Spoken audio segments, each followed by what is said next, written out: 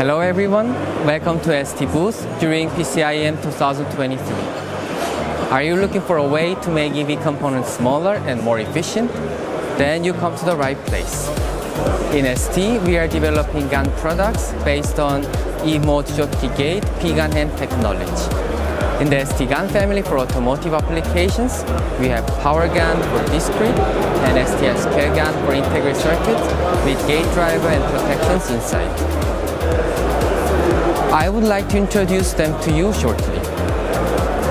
With the power GaN, ST is focusing on 100 volt and 650 volt classes with innovative topside cooling packages.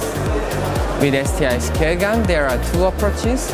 One is the monolithic platform, which means everything is in gallium nitride, and the other is the system in package, including power stage in gallium nitride and silicon-based controller, gate driver, and protections.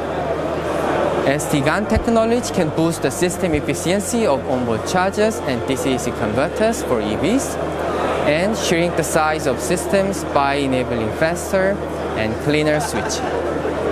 Here we can take a look at prototype with ST GaN technology. This demonstrates the potential of GaN in automotive applications.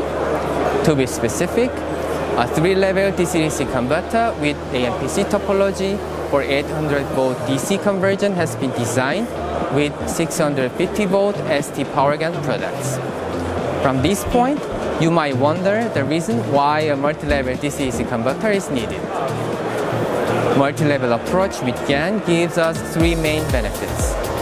First, thanks to better material properties of GaN, less conduction and switching losses are generated compared to silicon-based counterparts.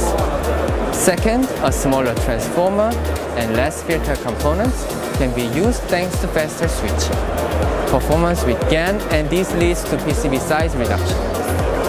Third, better EMI behavior with reduced total harmonic distortion of transformer current, and wider zero voltage switching range are available with a multi-level approach.